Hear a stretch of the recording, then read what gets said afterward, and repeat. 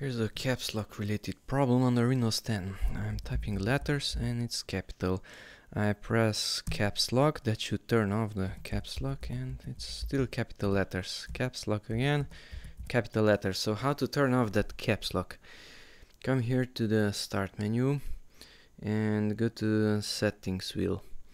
Settings, then time and language. It has a letter A in the icon. Time and language. Language, that also has a letter A. Language. Click on the keyboard and language bar options. And on this window, advanced key settings. And it says to turn off caps lock, press the shift key. So shift could also turn off, but instead of that one, click on that one. So turn off the caps lock using the caps lock key.